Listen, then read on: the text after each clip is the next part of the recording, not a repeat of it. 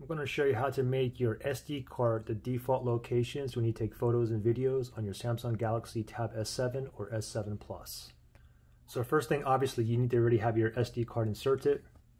Next thing you want to do is go ahead and open up your camera. Your camera app is here, or you can double tap the power button as a shortcut. And then once you're at the camera here, top left hand side is the gear icon for your settings. So let's go ahead and tap on that.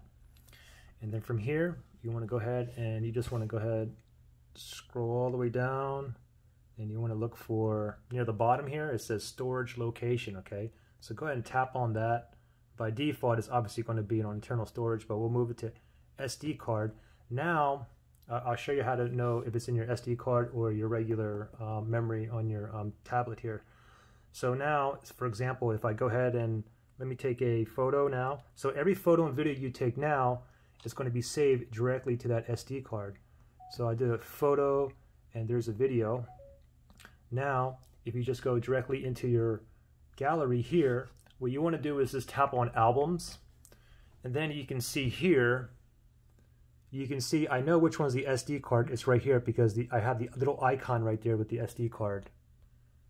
You can kind of see it right there. Okay, so this is the album where I just took the photo and the video. So pretty simple to do. Questions or issues, just comment below. All right.